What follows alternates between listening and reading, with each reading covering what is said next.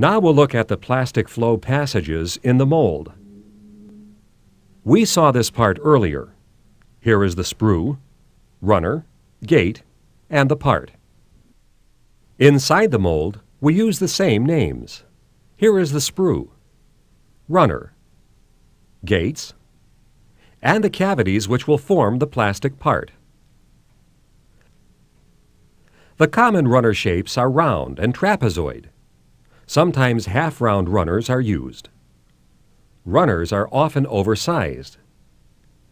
The size of the runner should be large enough to allow plastic flow without a large pressure loss, but small enough to be frozen when the molded part has cooled. In other words, runner cooling time should not lengthen the cycle time.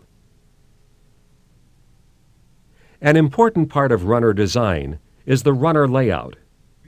This is a balanced layout. A balanced layout means the plastic travels the same distance to each cavity. In an unbalanced layout, the flow distance varies.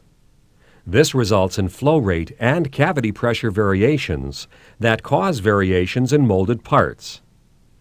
If identical molded parts are a requirement, a balanced layout should